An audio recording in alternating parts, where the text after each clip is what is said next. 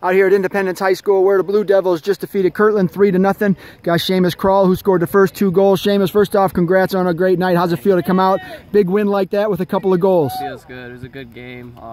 We knew we had to play good. They're a good team. Pretty much. Everybody came through. Talk about that first goal. It was a quick one, about 5 minutes in. Yeah. I mean, I got the ball, beat the kid. I mean, just doing what we practiced.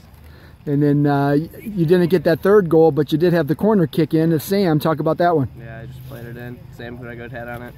That's all we could do. Everybody knows about Wyatt. Everybody knows about Sam, and now they got to know about you, right? What do you bring to the team? I don't know. Just do what I can. Pretty much.